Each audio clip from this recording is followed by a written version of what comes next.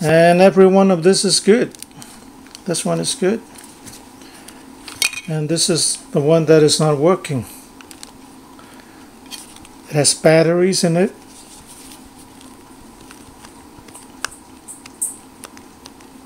It's not, the LED is not lighting up. Now normally you won't be able to see the LED without the camera. You have to use a camera. Through the lens of the camera you'll be able to see the LED flashing.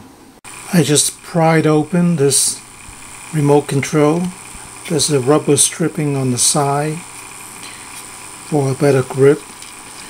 This remote control is brand new and it worked for about half an hour and then it stopped working. So this is the IR LED here.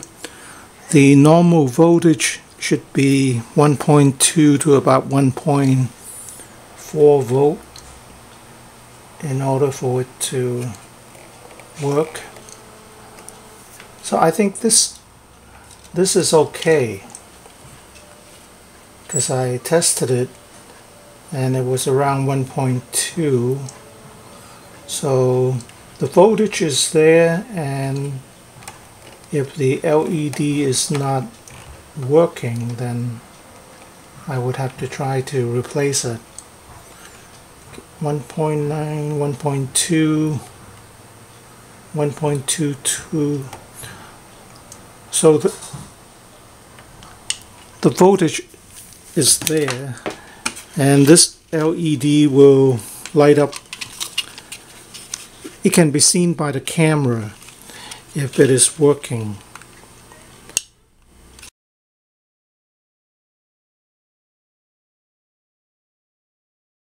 What I'm gonna do is maybe try to find a spare remote infrared LED and replace it and see if that will work, because I don't have any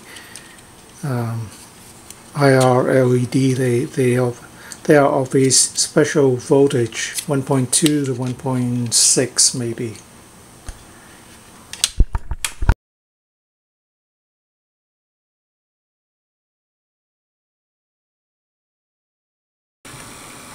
So here I am putting it back together. This is the IC of the remote. If this doesn't work, forget about it. And this is the LED that I replaced. It's hard to see. So hopefully it will work. I have to put down the camera to put this back together. Okay. Together, I think it's going to work.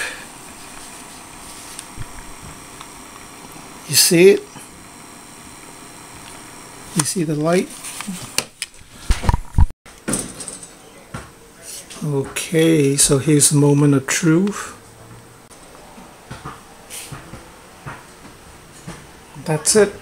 It's working.